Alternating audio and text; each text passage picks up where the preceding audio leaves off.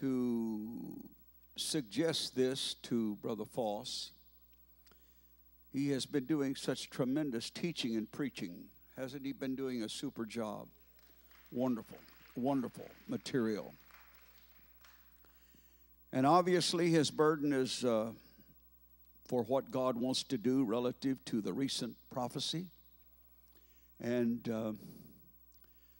I told him, I said, I was reluctant to mention this because I didn't want to interrupt your flow of what you had planned. And he said, oh no, go ahead, let's do it Sunday night. So tonight we want to talk to you about travail. Several ministers have come, and we have heard some tremendous lessons and messages on prayer, on intercession. But no one has really covered travail. And if you recall the prophecy that came to us, God emphasized travail. He said, if you do not bring travail to me, I will bring it to you. And this is very, very strong. God's message to us. So tonight we're going to read Isaiah 66 and 8, and you can just remain seated. Isaiah 66 and 8, and we're going to talk to you about the fourth dimension of intercession, which is, we feel, to be travail. Isaiah 66 and 8. Who hath heard such a thing? Who hath seen such things? Shall the earth be made to bring forth in one day, or shall a nation be born at once? And here is the phrase, for as soon as Zion travailed, she brought forth her children. I wonder if we could just pray right now, and let's ask the Lord to help us tonight. God, we need your help very desperately.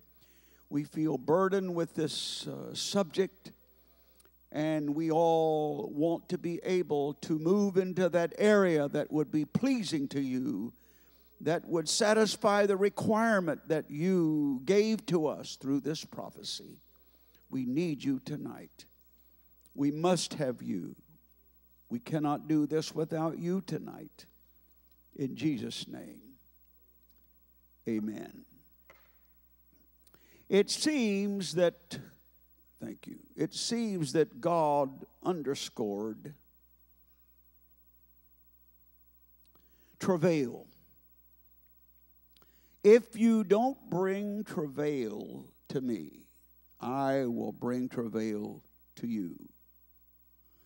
Although revival is the goal of this prophecy, we are looking forward to a great revival that is coming, that is promised to us by not only this prophecy, but many others. Its emphasis, though, is travail. You see, revival is what we do.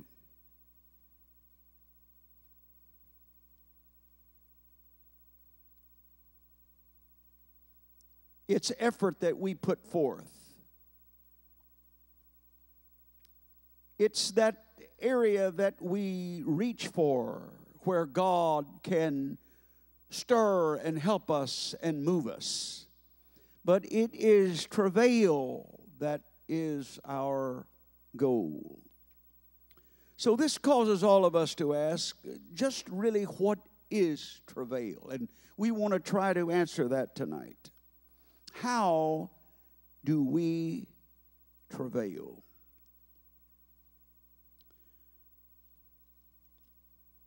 I want to give you a couple of definitions. They are on your sheet there, but I want to read them, and I'll be adding to them in a little bit. Intercession means to intercede, to act in behalf of someone in difficulty or trouble, as by pleading or petition. To attempt to reconcile differences between two people or groups. And all of this has been covered so beautifully previously in other messages. You remember Abraham interceded for Sodom, for Lot, for that troubled area. He stood between them and what God was going to do, at least for a while, until the Lord said, it's too much. Travail, with its different forms, occurs 44 or 45 times in Scripture. So the word travail is prominent in Scripture. It is from a primitive root which means basically to bear young, to toil. That is wearing effort. In other words, an effort that is of such toil that it wears on an individual. It is also defined as sorrow and to labor. Once again, Isaiah 66 and 8 says, as soon as Zion travailed, she brought forth her children. Let me give you a little more definition that it's not on your sheet. Travail is from a primitive root, properly, and this sounds strange in a way until you think about it. It's from a primitive root, meaning to twist or whirl, to dance, to writhe in pain, to bring forth, to bear, to calve. Once again, it's from a primitive root, meaning to twist or whirl. Now, of course, this would not be in joy. It would be twisting and whirling and dancing in pain, to writhe, to twist, to dance in pain, and to bring forth, to bear, to calve. It also means to be pained, to be in anguish. Actually, travail is the fourth dimension of intercession. We're going to attempt to show this.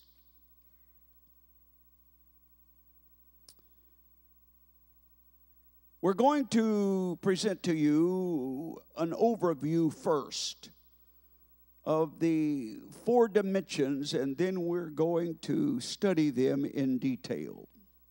The first, as you notice, is knowledge. The first dimension of intercession is knowledge. And of course, knowledge has to do with facts, and we will cover that other column a little bit later. We must know something before we can do something. The second dimension is concern, which is feeling. And concern is the result of knowledge. You feel something because you know something. If you don't know anything, how can you be concerned about that? And then concern leads to burden. It's the third dimension of intercession, or perhaps we could say travail. It's where there is more focus on the facts, more focus on the feeling, more focus on the concern and the knowledge, and it develops into a burden, deep concern. And then the fourth dimension is travail. And we are using the word affliction. So facts, feeling, focus, and affliction. Now, what is affliction? Affliction has to do with burden and with pain. It is something that creates misery and distress. Now, I want, after that quick overview, for us to think about each one of these dimensions and see if we can somehow arrive at a better understanding of travail. You see, these correspond with the four depths, and we're going to talk about this a little bit more later. The four depths in Ezekiel, when the water was, as he waded, following the angel, waded out into the river, the water was to the ankles, it was to the knees, it was to the waist, and then it was waters to swim in. Let's look first at the first dimension, which is knowledge or facts.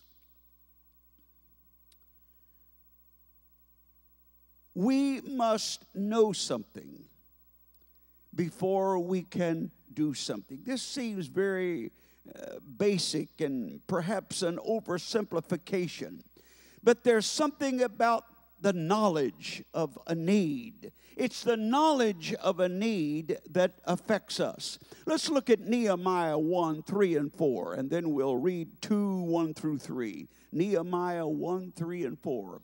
And they said unto me, the remnant that are left of the captivity there in the province are in great affliction and reproach.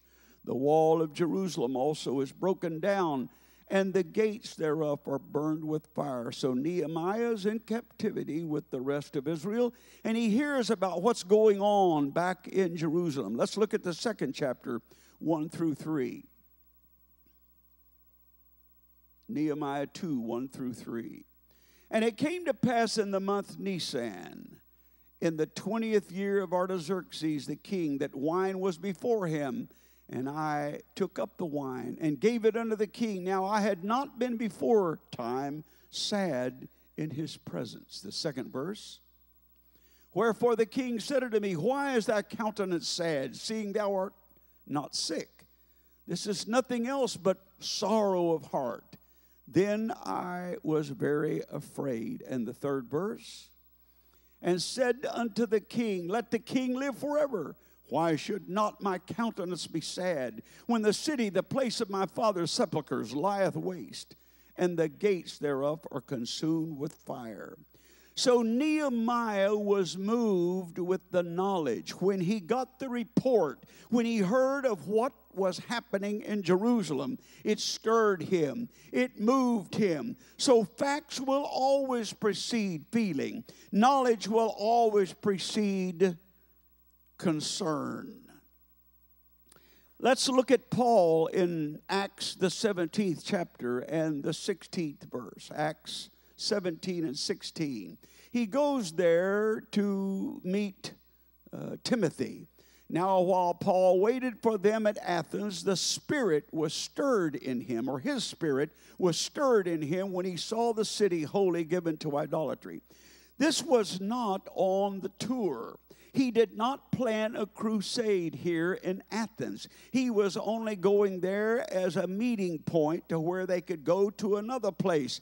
But when he got there, when he saw, when his knowledge, when the facts were revealed to him of how bad the city was, then there was feeling, there was concern. He was stirred.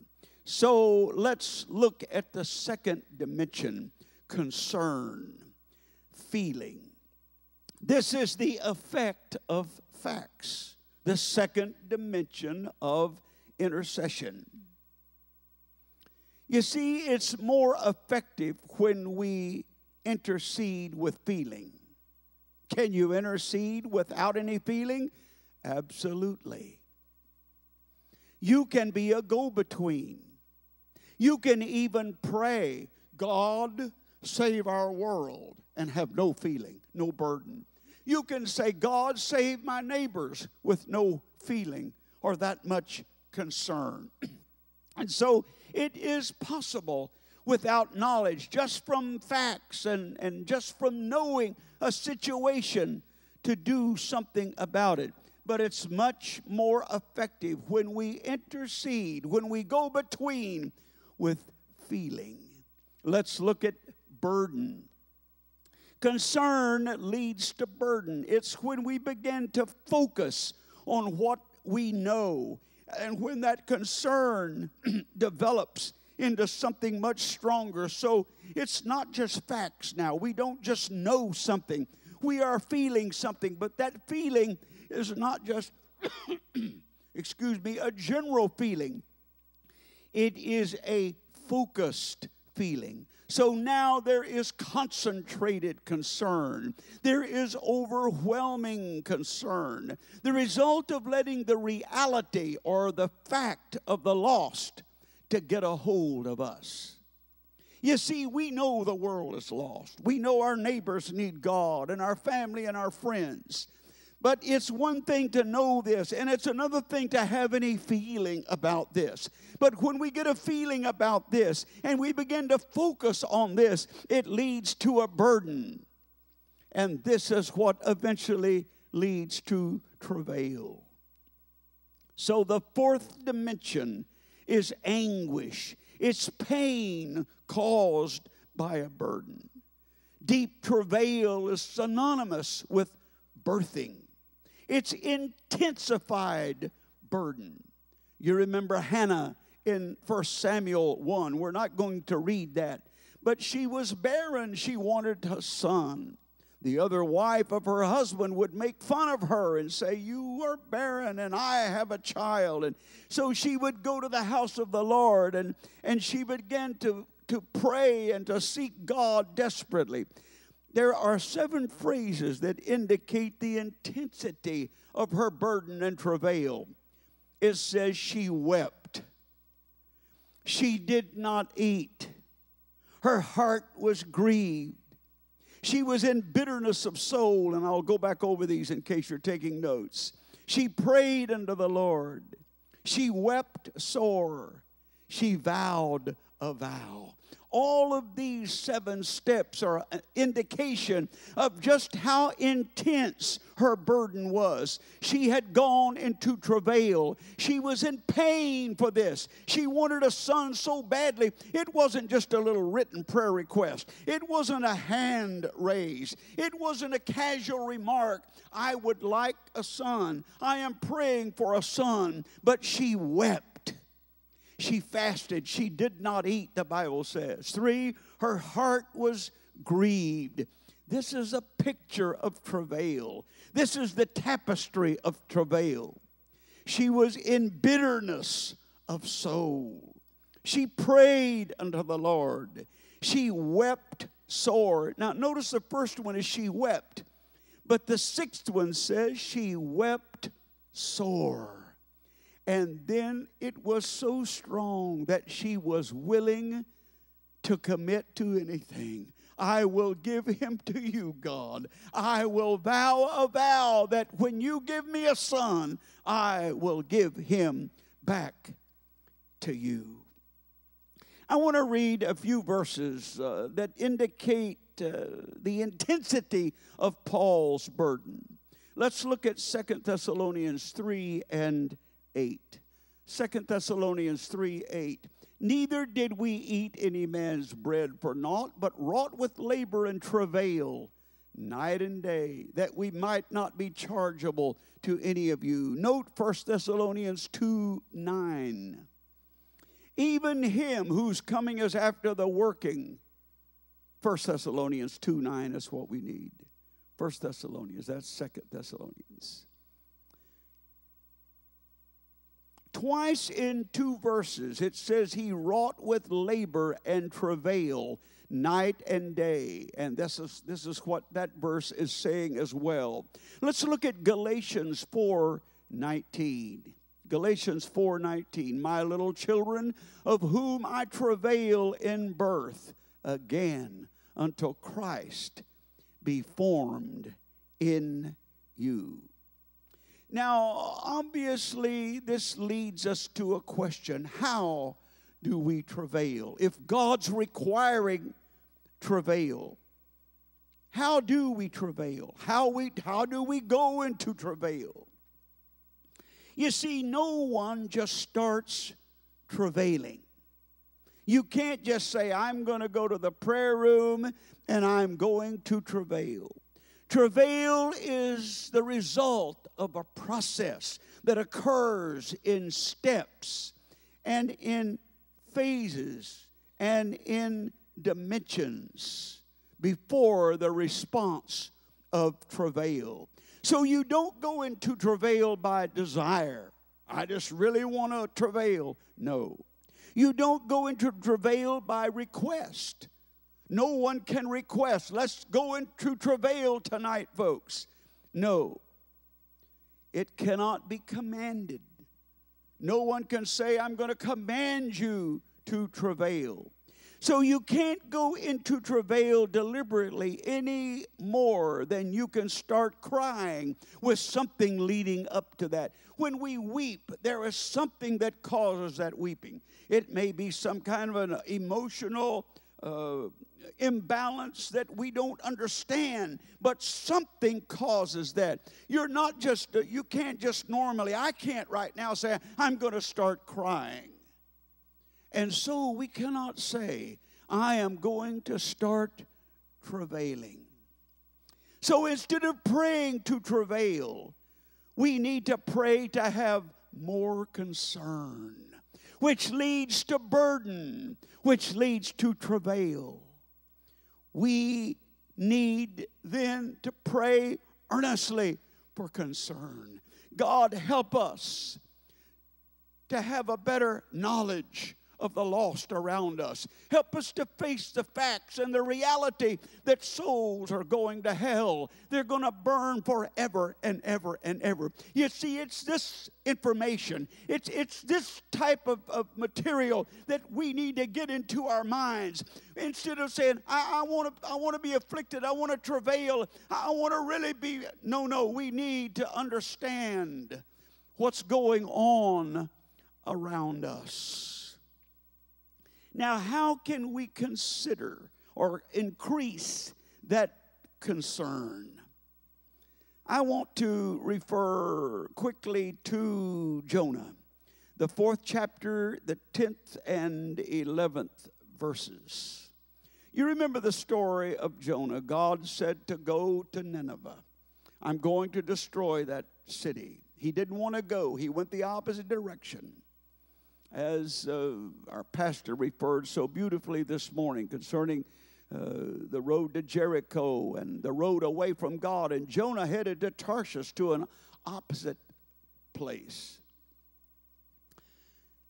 He did not want to go to Nineveh because he was afraid that when he got over there that the people might repent and then the prophecy would not come to pass, that they would be destroyed and he would be made to look foolish. And also he didn't like those folks anyway because they were Gentiles.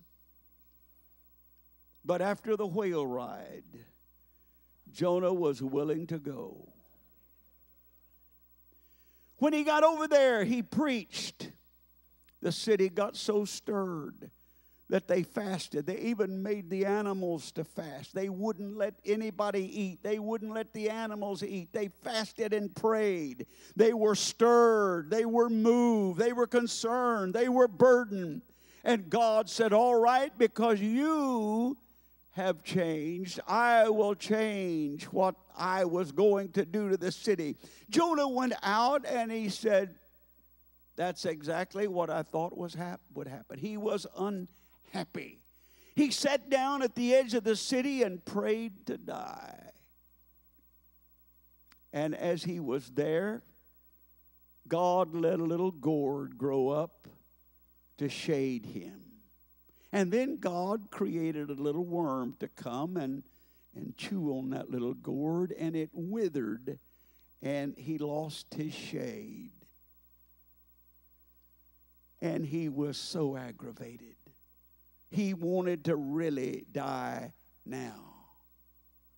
Then said the Lord, thou hast had pity on the gourd, for which thou hast not labored, neither madest it grow, which came up in a night and perished in a night. And oh, Jesus, notice this next verse. This is one of the few chapters in the Bible that, or one of the few books that ends with a question. And should not I spare Nineveh, that great city, wherein are more than 6,000 persons? Now, let's stop for a moment. What is God doing? God is saying, Jonah, you are not concerned. You don't have a burden for Nineveh. You're more concerned over gourds. You're more concerned over your comfort. how comfortable you are. But let me give you a little knowledge. Let me give you a few facts. You are more concerned over that gourd than you are a city of 120,000 people. What's God doing? He's trying to focus on the facts. He's trying to get Jonah to be burdened and travail. He wants him down in this area. You see, God wants every one of us down in this area. But we want to hop down there. We want to get down there. We want to hurry and run down there. We need to face the knowledge and the facts of the lost around us. Do you realize we are living in a city, a metropolitan area of 6 million people? 6 million people. The Lord said, look, Jonah, this is a city of 120,000, and you care more for the gourd than you do for all of those people. Now notice this. Who cannot discern between their right hand and their left hand. What's he doing? He is showing him their condition. So not only does he rely on population of the city, which we need to focus on to begin a burden, we need to start thinking about how large this metropolitan area is. We need to start thinking about all the thousands and millions of lost souls all around us every day. And then God said, look, they can't discern between their right hand and their left hand. What's he doing now? He switched from population to condition. We need to think about the condition of those who are bound with drugs, those who are bound with sin and immorality, those who are bound with all kinds of horrible evils that will take them to a devil's hell. We need to focus on that. We need to think about it. You say, I don't like to think about that. It causes me to have sleepless nights and to be miserable. But God wants us to have a burden. He wants us to travail. He said, if you don't travail, if you don't bring it to me, I will bring it to you. But how do we get travail? We get it by starting to open our eyes and our hearts and our minds to everything that is around us. Our families, our friends, our next door neighbors. When we see somebody walking down the street, when we pass them on the interstate, when we see an airplane going over, whoever, wherever we are, we need to say, God, there is a soul that's going to live forever somewhere. And that knowledge, when it begins to get a hold of us, will begin to work on us. So when our concern is more for our comfort than the condition of the lost souls, there is no burden and there is no travail. This is why we need to think about all of these things. Now, this is one reason God requires travail. He wants us to be concerned, and He wants us to have a burden. Not only looking at the population, but looking at all of the horrible conditions around us. Now, let's go over here to Ezekiel's 4 levels. You see, when Ezekiel waded out into the water was ankle deep. In ankle deep water, you basically just feel the wetness of what you are in. You are aware that it is water, but that's about all. And that's relative to facts. When you wade a little deeper, he went another 1,000 cubits following the angel, and the water was to the knees. Now, the walking is a little slower. The water is resisting. It's a little, you can't go too fast because it's, in other words, there's some feeling that is involved. He waded another 1,000 cubits and the water was to the waist. And here is where feeling becomes a little more focused. When the water is to the waist, you begin to feel a little more of its power and its effect. You see, you don't feel buoyancy in ankle-deep water. You don't feel it in knee-deep water. But when you start getting a little deeper, you can start feeling the buoyancy. You can start feeling its effect. And so it is that when we get into burden, when knowledge creates concern, and concern creates burden, because facts stir us to feeling, and we begin to focus on that. We wade a little deeper until at last we reach travail, which is affliction, or we are waters to swim in. Now, why waters to swim in? You see, when that water gets over our heart, when we get that much into the water, listen, if you waded out into a deep stream, I remember when I wanted to learn how to swim when I was a kid. I didn't want to get into the deep water. But when I would wade out there, I would start getting frightened because I would start losing control. When that water gets over your heart, you don't weigh very much. The water begins to take over. And you see, that's what happens with travail. When that burden gets a hold of us, when it begins to control us, when we begin to feel the weight of that, we begin to feel affliction, which is pain, which is defined as misery. That's what Hannah felt. It wasn't that she just wanted a son and be nice to have a son. It overwhelmed her. It's very interesting when you study the word overwhelm. It's kind of redundant because whelm means to submerge. So if you're overwhelmed, you are just completely submerged in whatever it is. And so it is fitting that we talk about water when we talk about travail and affliction and this burden, because it's when we become so submerged in the burden that we are overwhelmed with the burden. It begins to control us. It begins to be a feeling that is so strong that, and once again, when our heart gets in it. See, our heart gets into a lot of things, our care and our comfort and what we want and what we're interested in and ego. But when that burden begins to cover our heart, when that water is so deep until we are afflicted, we are overwhelmed, we are covered, then we have started to travail. Now, why does God require travail? What is so big about travail? You see, you cannot travail without a burden.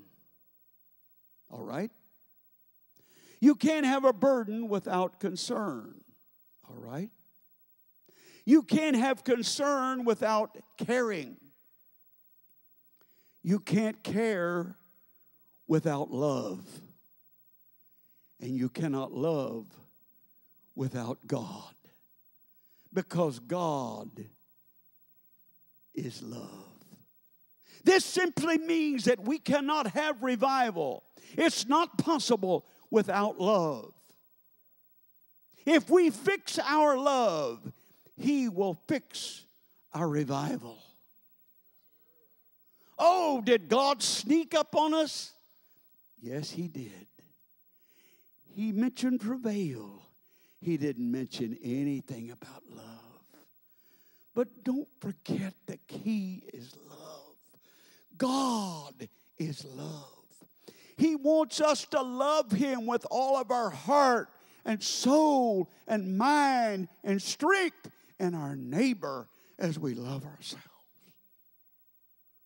Well, how can we get into that love? It's not easy to get into that love. First of all, we must face some facts. We must realize some things. We must know some things. In fact, it would help to know some scriptures. Galatians 5 and 6 says, faith worketh by love.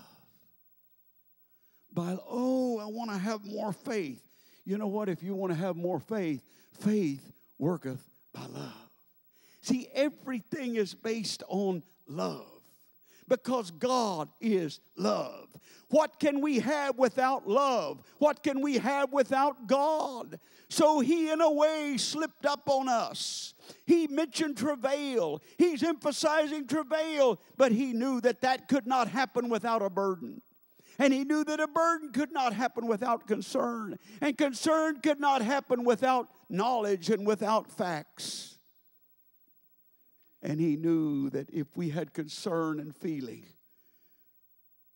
that we would begin to witness what love does to us relative to the lost. You see, he came to seek and to save that which was lost. A few years ago, about 4 years ago now, I suppose, when I was in intensive care for 10 days after bypass surgery. What a time to have to think about some things.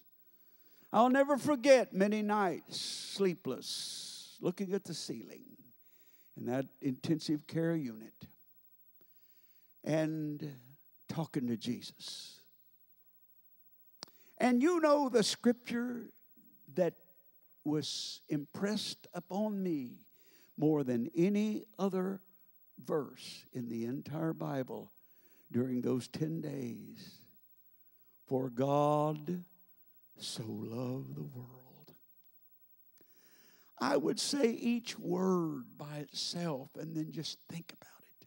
For God so, to what degree, loved the world that he gave his only begotten Son, that whosoever believeth in him should not perish, but have everlasting life.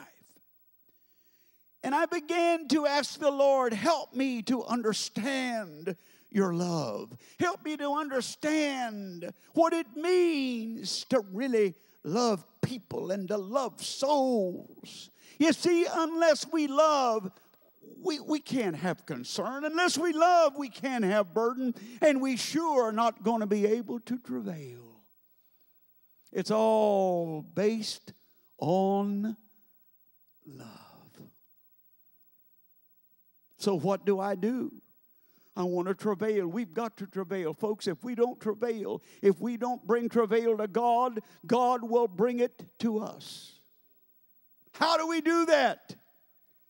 We start facing the facts. We get out into the river. We get involved ankle deep. We realize around us who is around us and their condition. Jonah was really, here he was preaching, but there wasn't much of a burden there. And you see, we can go through the motion. We can have knowledge and we can have facts and we can pray and we can come to church and we can go through the motion without a lot of concern and a lot of feeling.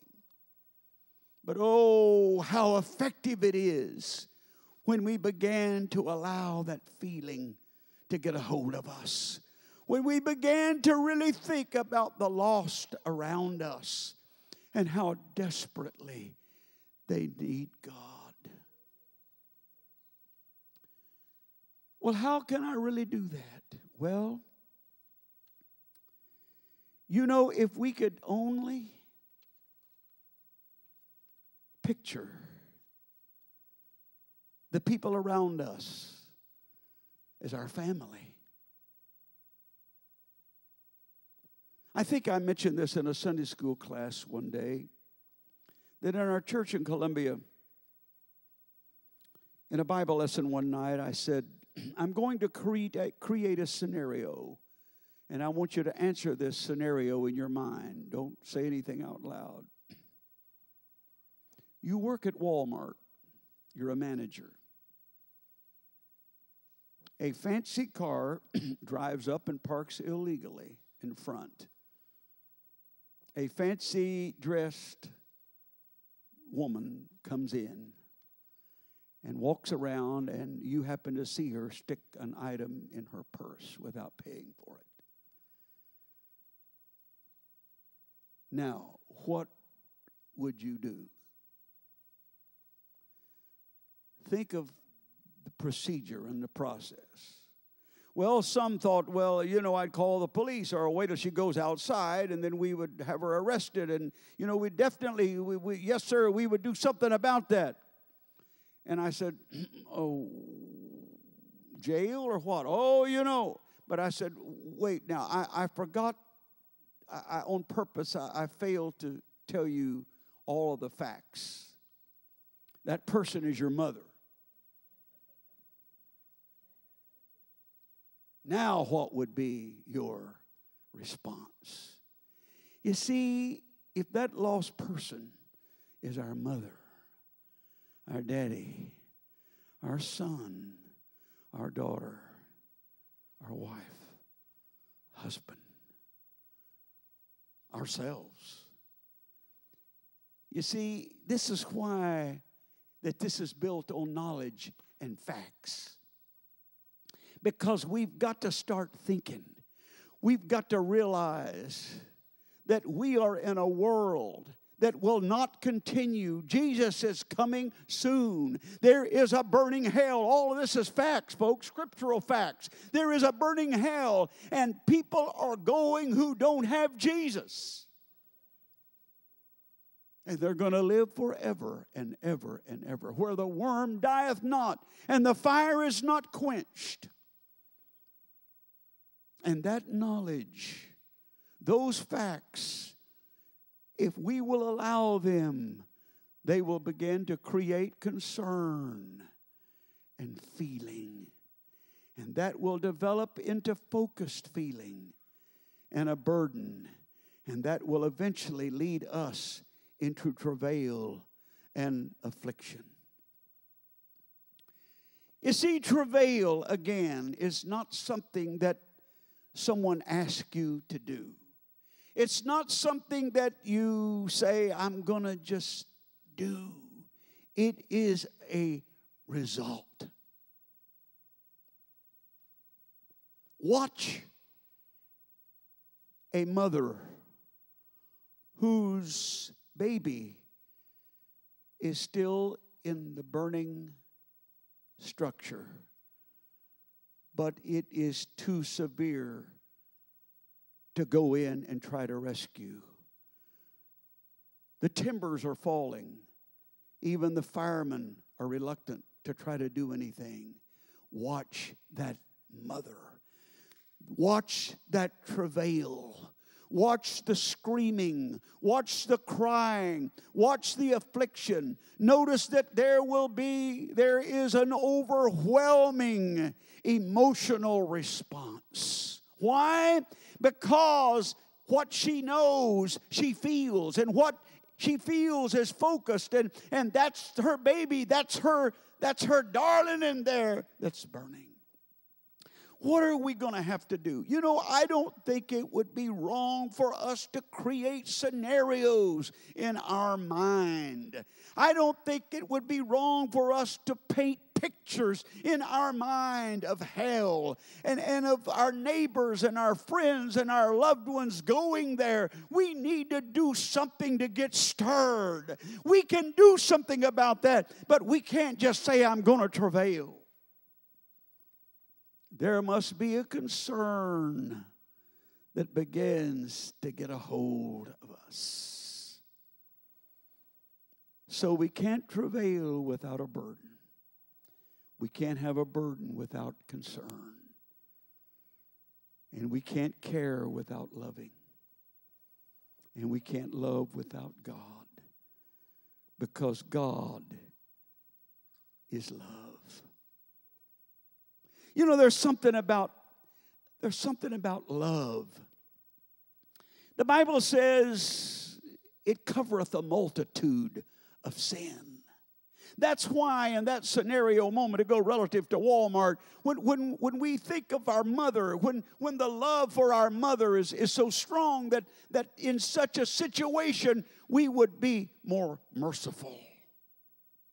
Oh, that we could allow that to soften us and allow that to grip us, that we could create some kind of a situation in our mind to where we can see those lost souls as our loved ones, and then our loved ones who may not be ready to go, and our neighbors is living forever and ever beyond the reach of help. But see, this is not something that a preacher can bring to you. This is not something your pastor can bring to you. This is not something that anyone can contrive. It's not something that you somehow say, well, let's just do it. Let's just have travail night. Not at all. You can't go to the travail room, the prayer room, and say, I'm going to travail tonight because the need is so great. No. When the need is great enough, when the facts create the feeling and you begin to focus to the extent that you become afflicted and overwhelmed and your heart is submerged in the burden, you will travail. I will travail. See, we've never reached that point. This is no indictment. Who am I to indict you? This is not a rebuke.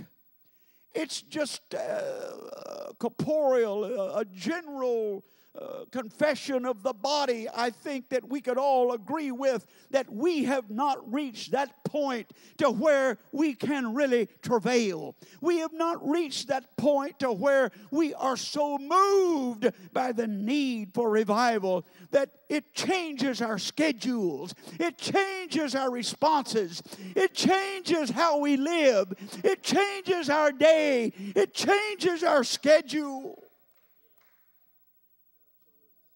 Oh, God.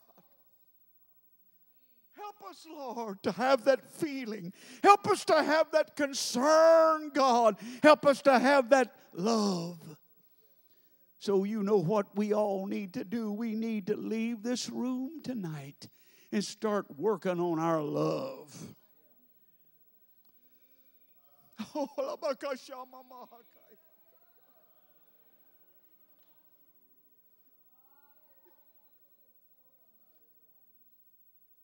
Oh, Jesus. I have been considering a Bible study. I don't know if Sunday school lesson, whatever. And I had no intentions of presenting the material tonight. But let me just mention that on a piece of paper, I drew concentric rings. I drew a bullseye, another ring, concentric rings. And then I put in those rings, I asked the question, who is in your love circle? Who is in your love circle? You see, the very center, I put me, you, us. In other words, the individual. We're at the center. That's the focal point of it all. We are so egotistical, folks, that we're concerned about number one. But who's in that next circle? Well, that next circle out would be maybe my family. And the next circle out would be maybe my friends. The next circle out would be maybe the associates, the people I work with and neighbors and have to get along with. But let's keep going. I went way out with some things. I put some Muslims out there. I put some terrorists. I put some gays. I put some adulterers, fornicators, thieves, liars. Do we love souls? I will never forget the conviction that I felt years and years and years ago when, there are a bunch of fake hippies today. I lived in the time when there was real hippies. We got some pseudo hippies now. They want to be hippies. They want to be hippies. But some of us older folks remember when all this got started, that hippie stuff. And I would see a hippie going down the highway, down the street. There was a repulsion. There was long hair and a lot of them dirty and just their lifestyle. And one day I got under conviction. I began to look at that hippie as a soul. I looked beyond the hair, and I looked beyond the filthy garments, and I looked beyond the lifestyle, and I began to see that as an eternal, dying soul. A soul that's going to live somewhere. And I began to pray, and you know what? Love was born. Love was born. Are we to love hippies? We're to love everybody. You see, many times we feel like we have a real burden for souls. And let me tell you another confession. One day, many years ago, as a young evangelist, I thought, man, I really got a burden for souls. I'm out here on the field, and I'm praying and knocking doors and preaching and just doing what I can. And just, man, listen, this is it. Until I realized that my burden was for the down and outer. It was for the poor. It was for those who were impoverished, those who had a lot of problems that were obvious, that you could see that the problems had manifested themselves in the way they dressed or the way they acted or their lifestyle that was overt. Until it dawned on me, where's your burden for the wealthy, the opulent, the sophisticated? Oh, yeah, I just... And then I realized, Bobby, your burden's not burden as much as it is sympathy. Sympathy. I felt sorry. Do you realize God loves the wealthy as much as He loves the poor? He loves the sophisticated. Over in River Oaks, I remember several years ago when we were evangelizing, and I would come in and bring Barbara, and we would visit with her family, and I would want to pray. And so I like to walk and pray sometimes in neighborhoods, so I decided to go to River Oaks. And I walked through River Oaks and admiring the houses, but also praying, and I started praying for those folks. I'll never forget one day there was a hedge there, and I went up to the hedge and I peered through the hedge. There was a beautiful mansion there. And I thought, there's no way that I can get in there. I couldn't knock on that door. There's a gate. There would be probably a servant meet me at the door that wouldn't let me see the owner. So I can't get in there. But I said, God, you're in there. You're in there, God. And so I began to set God on them. I said, God, do what I can't do. I can't knock on their door, but better than that, you can get in there and knock on their heart tonight. Do you realize God spends the night with everybody in River Oaks every night? That's right. He's right there with them. Read Job, and it'll tell you that he works on people in their dreams. I believe God's dealing with a lot of folks with visions and dreams. In fact, if you've been keeping up with what God is doing in the Muslim world, there are many Muslims that are coming to Jesus today because they are telling stories that they had a vision of Jesus walking up to them and saying, I am God. I want to save your soul. And they've been turning to the Lord by hundreds and thousands around the world. See, I used to think that I had to knock on every door. Sister Mangan would get us crying and praying and feel like we were backslid because we didn't knock on every door in our town. Well, if you lived in Alexandria or if you lived in a small town, you might could do that. You can't do that in great big cities. You can't knock on every door. You can't get into every door. We can't get into every door here in apartment complexes and River Oaks and other nice areas. And I got discouraged, but then I got to thinking, Jesus, you're in there. You're in there. You're in there. I don't have to knock on every door. I don't have to contact everybody. God is dealing with folks. Who knocked Saul's door? Paul's door. Who knocked his door? Nobody. Oh, he was at the stoning of, that's right, he was there at the stoning of Stephen, but nobody knocked his door.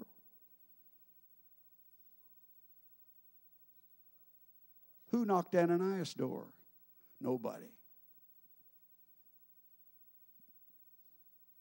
What'd God do? God knocked his doors. God touched them.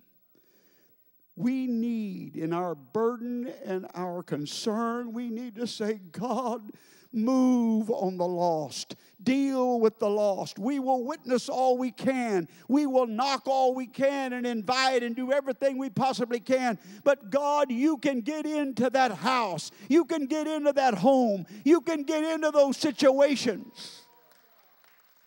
And so I peered through the hedge and I said, God, save them. Move. Deal with their hearts. Oh, God, help us to have a greater burden. But how can we? It comes out of concern. Well, how can I have more concern? So many times we don't think about it that much. We don't allow that knowledge and the facts to come to us. Hallelujah. Praise God. Thank you, Jesus. And so I began to pray, God, give me greater love. Help me to have greater love. How do you have love? Well, for one thing, you love your enemies. Well, I don't love my enemies. Yeah, I just pray for them and say, I love you. I can't forgive. Yes, you can. Just say, I forgive you in your mind. I forgive you. Think of your enemy. I forgive you and I love you. I love you and I forgive you. I have had people in my life and experience that I've had a lot of problems with. But I began to say that, God, I forgive. I love them. I love them. Did I feel it? No. I was in ankle deep water. I was barely, in fact, just barely getting my toes wet. But I love them. I forgive them. Jesus' name. And you just keep waiting on out. And pretty soon it'll happen. Pretty soon you'll get submerged in love. God is love. We will never have revival without love. So how does he get us to travail? By facing the facts, being concerned and having feeling. Having a burden, really focusing, and that develops into an overwhelming travail. Hallelujah. Praise God. Praise God. I debated whether to do something, Pastor. I didn't mention or ask if this would be all right, so I'll just ask you right now publicly. And if it's not all right, you say no, and then I'll say I apologize, and then we'll ask the Lord to erase it from their memory that they even heard us have this exchange. Okay. No, I thought about, and I don't know how appropriate it is, but I wondered if anybody might have some questions. Your pastor would love to answer any questions that you have tonight. And seriously, are there any questions about any material we've talked about or travail? Maybe while this teaching's been going on, you have thought of some things that maybe you're confused about or even troubled you. Anybody have a question? Wonderful. No. Yes, Sister Cindy.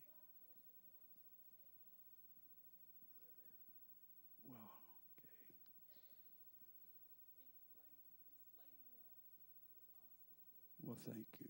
God bless you. This is not what I asked for. I'm sorry, but thank you, Cindy. I appreciate that very much. Anybody have a question? All right. Can we travail? That depends. Has God required it? Yes, He has. Will we have revival without travail? He said it was based on travail. You don't bring it, I'll bring it. We don't want God to bring travail. God can do some things, folks. I mean, Jonah was not willing to go, and God brought travail to him. Did I see a hand? Yes, Brother John. Not a question, but I do have a testimony, personal testimony regarding travailing and what it has done for us. Years ago, back in the late 80s, I was going through a very severe situation. And I travailed before the Lord as Daniel did up in the tower. And I did it for several months, 3 times a day, 2 to 3 hours at a time. Sometimes I'd go to the local church and just fall asleep on the pew and wake up and go into travailing before the Lord again, day in and day out for months. And I tell you what, the Lord's blessings were more than what I could handle. Praise God. Thank you. Praise God. Well, travail obviously is the sphere in which we need to move, but again, it's not easy. It's not something that we can just do and say, I'm going to do it. You know what? If you are not concerned, if I am not concerned about something, it's very difficult to say I'm going to be concerned. It's similar to the prayer conference the other day. We were sitting in the restaurant having a bite after church with Dana and Jeremy and the boys. And Benson loves fruit. He's listening to me now. My wife had ordered a salad with some mandarin oranges, and they look so beautiful, a little stack of mandarin oranges there. And Benson was sitting next to my wife, and it was just too much for him. That little hand just reached over and got him some mandarin oranges. And because he really loves fruit. And, of course, the parents said, no, those are Sister Gilstrap's. Don't get. Well, my wife then took some more and gave to him. You see, my wife and I were talking about that, how that it's interesting how we like certain things. We don't say, I'm going to like this or I'm going to like that. It's interesting, the psychology of desire. And so it is with souls. We can't just walk out of here today and say, well, thank the Lord for that little Bible study, and I'm gonna really have a heavy burden, and I'm gonna go into travail. No, it just, something has to trigger that concern. Something has to feed that concern. That concern is born out of the womb of knowledge, and burden is born out of the womb of concern, and travail out of the womb of burden. And so we've got to some way awaken. We've got to, the cares of this life and the care for souls, they are in constant conflict. Somehow we've got to put God first. We've got to underscore and emphasize the spiritual things. And young people, wasn't that great? Your pastor loves you. He would not have. Boy, the pastor really got on to us this morning. No, that was love. That was love. And it's so great to see you all here tonight. That was love. And so that concern and that care. You say, I just don't like people. I just don't care for people that much. Well, I doubt if you'll ever travail. But you know what? When we don't like people, it's a spiritual condition. Because when we get enough God and get close enough to God, God is love. You just start loving. You just start loving people more. And you start forgiving more. And you start overlooking things more. And you start being tolerant more. You know, if you won't tell anybody, I'll tell you something. On the internet, we'll just have a deal like this. It'll kind of cut off the internet right quickly. That some of these real hard-nosed preachers that feel so holier than everybody else. And you know, the holier we get, the more we tolerate, the more we love. It doesn't create hardness and bitterness and ugliness and meanness and despising one another and resisting one another and wanting to separate. I'm not a part of you and I'm not a part of you. Love is tolerance. Not that sloppy agape stuff, but Jesus. God is love. Hallelujah. And that's the key to revival. It's the key to travail. It's love. Praise God. Yes.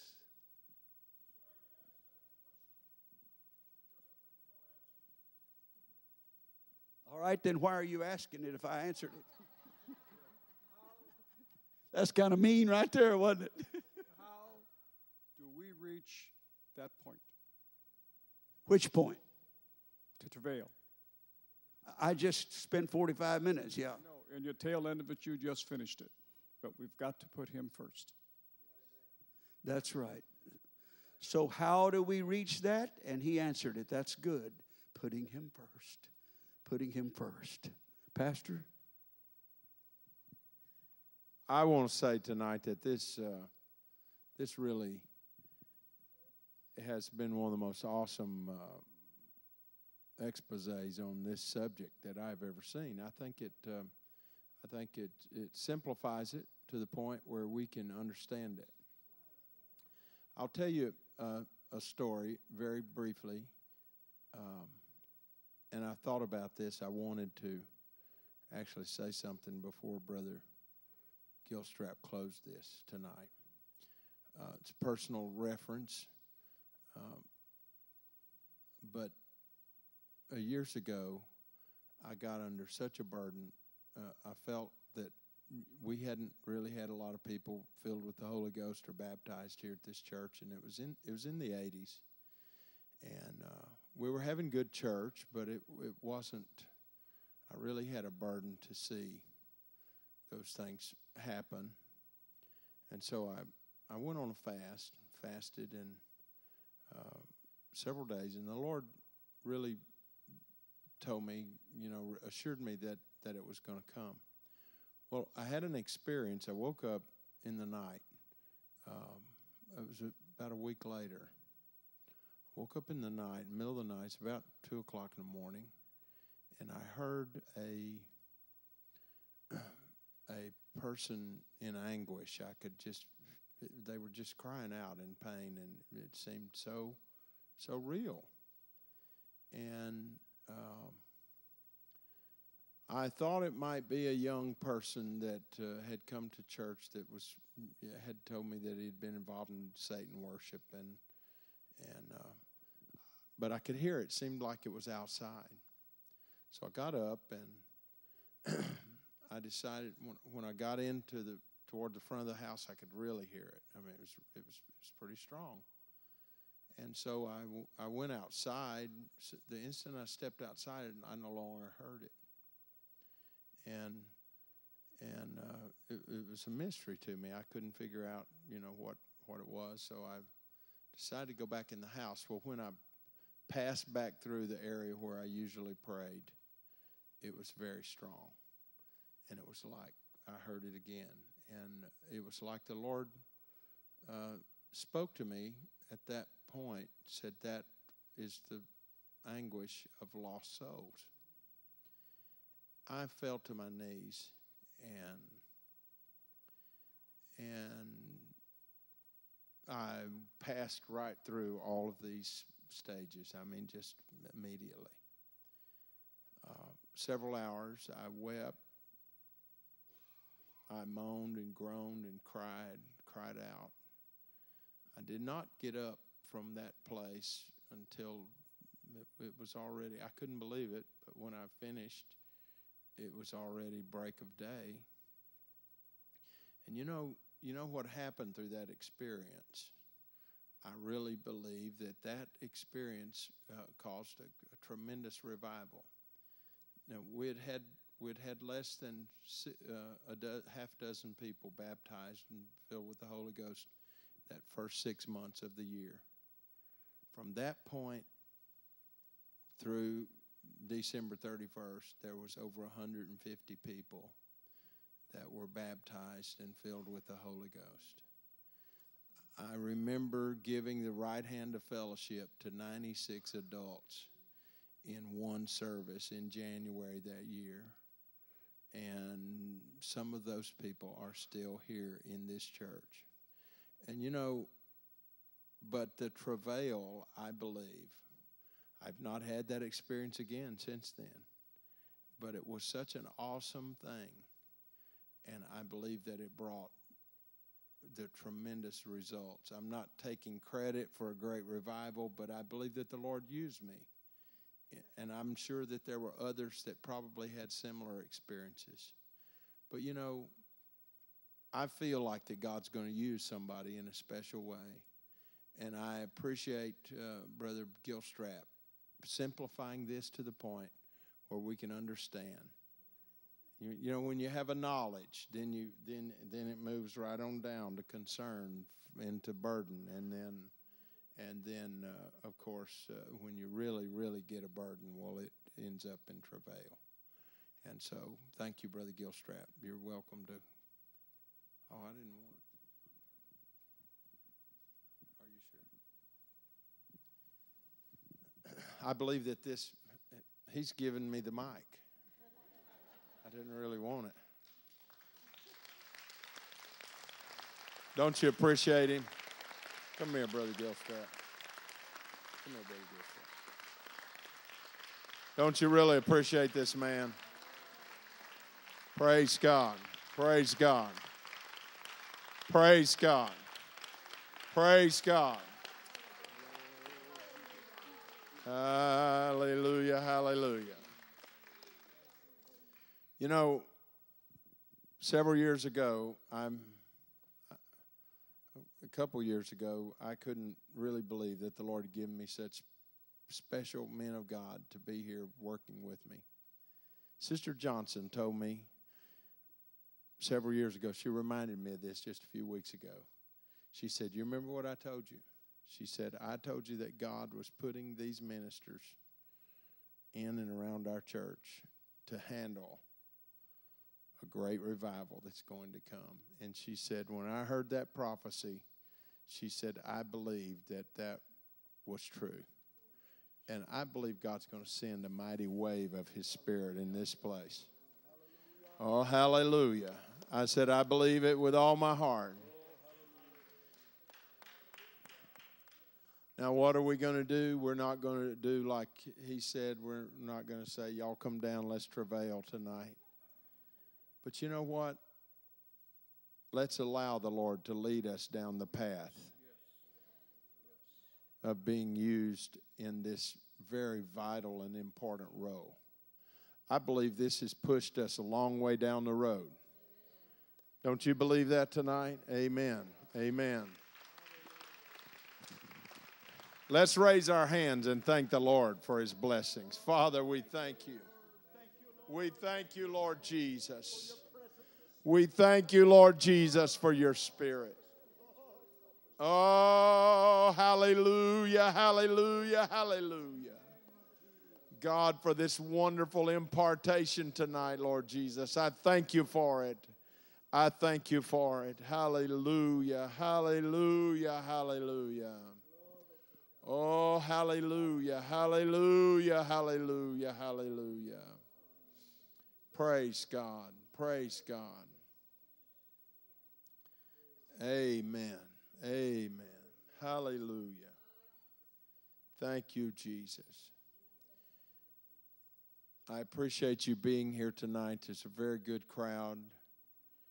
Sunday evening services are out of style in some quarters, but we're still doing it. And I'm glad. I wouldn't have missed this service for anything. Amen.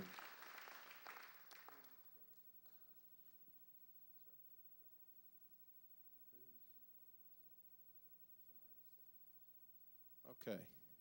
This young man needs to stand in for someone who's sick in the hospital and wants our men to lay hands on him. And I believe that God is able. Why don't we close this service out by doing this tonight? Amen. Amen. Amen. I'd like to have our mighty men come and let's lay hands on this man. In the name of Jesus. Just stretch your hand out toward him. God knows this need, this person that's in the hospital. Hallelujah, Jesus. By your Spirit, oh God.